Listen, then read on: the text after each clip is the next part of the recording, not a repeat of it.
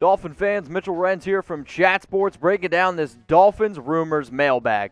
We asked you to go ahead and submit your Dolphins questions on our YouTube community channel, and I said, you know what? I'm only going to pick people who are subscribed. So we went through, we picked our favorites that were subbed, and that's how you're going to be able to get featured on the show. If you want to get featured on next week's mailbag, well, go ahead. Click that big red button that says subscribe. The first question coming in here is from Jose Lopez. If the Dolphins goes for a running back in the draft, should they go for Najee Harris or Travis Etienne? This is a fun question, and obviously the Dolphins have a need at running back because as great as what Gaskin's been, I think is even as great as what Ahmad's been, they wanted a new running back. It's why they went out and got Jordan Howard, who thank God he's gone. And they also tried to obviously get a running back in Matt Breida. Neither of them worked. So will you either go after the power running back in Najee Harris, type NH, or would you take Travis Etienne from Clemson, type TE? I like Harris a lot. He's a fun power running back, but Etienne is the best running back in this year's draft. 68 total touchdowns in his career at Clemson. He can do it all. He had 24 rushing touchdowns in 2018. He had like 19. He's had 12 this year. It's been a strange year, but this guy continues to get better and better. I'm typing my TE for Travis Etienne. All right, next guy coming in, Ian Reed. What's up, brother? Who do you think the Dolphins will draft? Obviously, this is a fun question because Miami, they have 4 picks in the top 50. That's entertaining. But it's hard to look into the future, so I'm going to look at the picks that they have with their very first overall pick. If I'm Miami, if I'm Brian Flores, I'm like, okay, what are some of the biggest areas that I need to be able to improve on? Obviously, offensive line is one. However, where the Dolphins are picking, and maybe if Penei Sewell's there, I would consider it, but I don't think that that's the route that they're going to go. I'm looking at Jamar Chase from LSU, continue to build around Tua, or linebacker from Penn State, Micah Parsons. Love both of these players. Yes, both of them sat out this year due to COVID, but both of these guys are legit. Probably the number 1 receiver in Chase from LSU, probably the number 1 linebacker, Micah Parsons from linebacker you. Penn State shout out. JT, you're next up here on our Dolphins Rumors Mailbag. Oh boy, this is Grammarly. You guys need Grammarly. Why is the Dolphins the best team in the NFL? Well, JT, I have been impressed by Dolphins fans. Y'all been showing out. You've been showing up, and I challenged you guys on Sunday. Let's get this channel to 7,000 subscribers, and this week alone, we've had 500 new ones. It is simple as this. The more subscribers this channel gets, the more videos, yes, this is the company I work for, Chat Sports, we are allowed to make from you. Whether it's me, whether it's Tom, whether it's somebody else here at Chat Sports, if you guys find yourself always looking for Dolphins videos, hit that big red button that says subscribe, and guess what? Once we get more subs, we can make more videos. So go ahead, see that red button, click it, I dare you. All right, next one coming in here is from Snow Monster 420. I'm not going to make any assumptions, but Snow 420, you might have a drug issue. Kidding. Why don't Mike Geseki get more credit for being one of the receiving tight ends? Right, you mean one of the best receiving tight ends in the league? Does, oh man, Xavien Howard get any votes for Defensive Player of the Year if he gets 10-plus interceptions this year? Phins up. I'll say this. We'll start with Xavien Howard because I talked about this on my show earlier in the week where Howard right now for me is the best cornerback in the National Football League. He shows up every single week, and sure, the addition of Byron Jones has helped a lot because teams aren't really targeting Byron as much, but Noah Igbenogany's been an absolute disaster, as you all know. And Howard, when he's healthy, he has not shown just this year, but he has shown realistically over the last 3 years when he is healthy, he's the best in the league. I mean, look at these numbers. 15 interceptions over his last 28 games. Those 28 games are over the last 3 seasons. But those numbers are redunculous. Like, they're laughably good. So, yes, I do think Howard is up there. And in terms of Mike Geseki, I actually think he is one of the best receiving tight ends in the league. The issue for him is, well, he can't block as well, so he doesn't get as much, I'll say, attention from the media. And also the offense with Tua is a little bit different. You had Ryan Fitzpatrick in there, and fantasy owners are going to be absolutely loving him. We're going to go to this next question here, and on Chat Sports, I always pick on people when you don't get a picture. Y'all can see me. I want to see you. So going forward, if you don't have one, I'm going to say, hey, get a picture.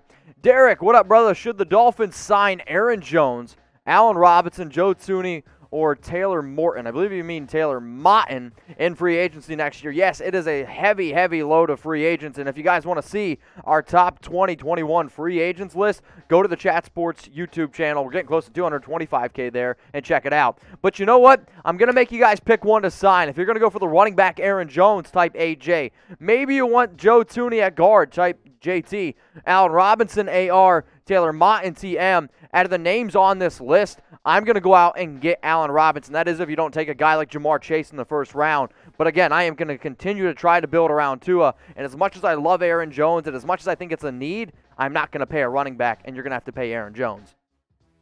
Salvador Renneria, there you go. You got yourself a picture. All right, this is the, by the way, this is just the Tua part of the show. If Tua is not ready for the Bengals, should we start him against the Chiefs? Tua's been battling an injury. He missed this past week. I thought Ryan Fitzpatrick played a great game. But if he's not able to go, do you start him against the Chiefs? Obviously not.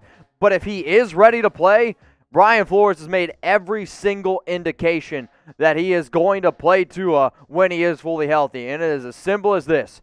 Tua is the future. And if the Miami Dolphins not want to just make the playoffs, but be a team that's really, truly a Super Bowl contending team, you need Tua, who you drafted number 5 overall this past year, to be everything that you were hoping he could be. So even if he's not ready to play against the Bengals, if he can play against the Chiefs, yeah, I would say go ahead and play him. James Curtis, are you a golfer? What's your handicap? Mine's probably like a solid 60. I am terrible at golf. Does Chan Gailey trust Tua going deep? I don't believe that he does, because when you look at the game film over the last 4 weeks, the yards per attempt continue to go down. 4.5 yards per completion this past game. Tua was actually one of the best deep-throwing quarterbacks in all of college football. He might not have this elite arm talent, but his ability to throw the deep ball very effectively, it does remind me a lot of Russell Wilson, who doesn't have this extremely strong arm, but extremely accurate, can chuck it down the field. But at this point, no, I don't believe that Chan Gailey does have full confidence in Tua chucking it down the field. Speaking of Tua, we got a special deal going on. Who needs some new Tua gear? I don't know about you, that Tua jersey you see on screen, $79.99. All you got to do, go to chatsports.com/Tua. There's been a lot of hype around the young rookie quarterback, so we're going to try to get you guys some new deals. That jersey you see on screen, that one's actually $99.90. It's all good. The next t-shirt you see here, this is usually $34. It's actually only $26.99. Bottom line is this, holidays right around the corner. I'm trying to be able to see my family, and I know if I'm going to go see my family, I'm also going to be wearing a face mask. So if you need a stocking stuffer, you need something to put underneath your tree, or, you know, hey, I won't tell anyone. If you just want to get yourself something, it's all good. Go to chatsports.com/Tua. We got new Tua gear on sale. Jerseys, $80 and under. Also the t-shirts, they're like 25% off. Go get yourself something new or someone that you love. chatsports.com/Tua. Next question coming in from Jaime. Get a pick. Based on Tua's game, would it be a good idea to build the offense around a dual tight end set, i.e. what the Patriots ran when they had Gronk and Hernandez? I don't totally hate the idea of running a 2 tight end set. The biggest issue here is for Miami, you don't have the personnel to run that 2 tight end set that the New England Patriots did.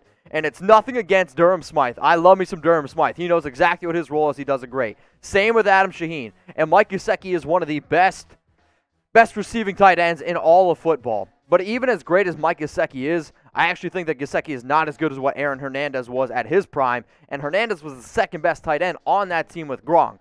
They ran 2 tight end sets because of how elite Gronk and Hernandez was. I mean, you were looking at 2 out of the top 3 tight ends in the National Football League. If that's what you're trying to do, maybe you go out and draft another tight end. I'm trying to think of the guy's name from Florida. It's escaping me, but he's my number 1 tight end. What's his name?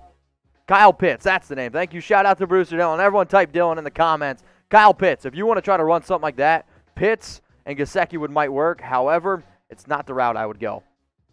Scott Carrier, question of the day. Okay, well, we'll see. Here we go. Unfortunately, I'm already looking at your comment, and there's not even a question mark. So how can it be question of the day? We all know we need a good backup to Tua, as we have 4 picks in the top 50. Or do we draft another young quarterback to compete with Tua, or build the line to pick up a backup in free agency, or is Sinnett going to compete?